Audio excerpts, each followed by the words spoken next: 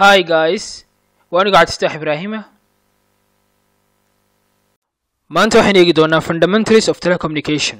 Waxaan ku soo jirnay casharkeennii ah introduction to telecommunication. Haddaba casharkan waxaan maanta ku eegi doonaa ku farqayn doonaa cashar aad u muhiim ah oo noqonaya labada qaab ee communication-ka loo sameeyo oo noqonaya digital iyo analog. waxaan ku eegi doonaa analog communication-ku waxa uu yahay, digital-ku waxa uu yahay, advantage-ka uu leeyahay digital-ku iyo sidoo kale disadvantage-ka uu leeyahay digital-ku.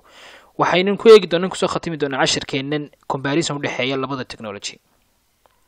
haddaba waxaan ku horeynaa analog communication-ka. analog communication-ka waxaad isweydiisay su-aasha waa maxay analog communication?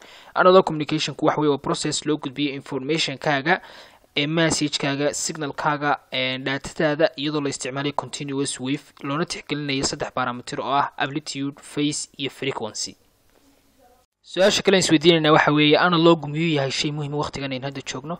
waxaan oran karnaa waayo waxa jira technologies isticmaala sidoo kale wuxuu muhiim ugu noqday wuxuu u adkaystaa u dulqaataa noise-ka, sidoo kale bandwidth-ka si fiican buu isticmaalaa mathematically analysis garanyo fududiye.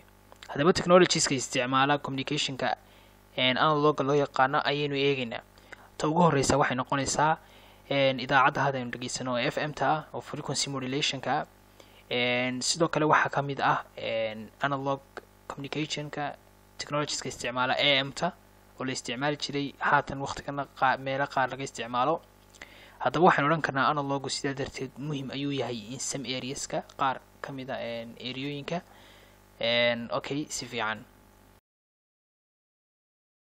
sidoo kale maanta waxaan eegaynaa advantage-ka uu leeyahay analog communication-ku. haddaba advantage-ka uu leeyahay analog communication-ku waxaa ka mid ah haddaad doonaysid signal-kaaga inaad manipulating ku samaysid ama analysis adoo isticmaalaya qaab xisaabeed way fududahay in aad samaysid. sidoo kale lacagta koskiisa haddaad doonaysid investment inaad ku samaysid ama aad iibsatid aad implement garaysid waa ay koobantay koskiisu.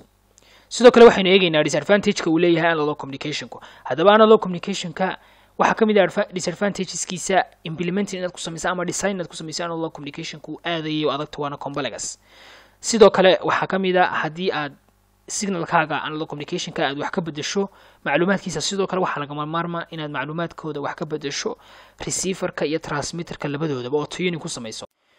okay haddaba maanta casharkeenu xaggaas buu inoogu joogayaa. waxaan isku arki doonaa casharka kan inoogu xiga. asalaamu calaykum waraxmatullahi wabarakaatu.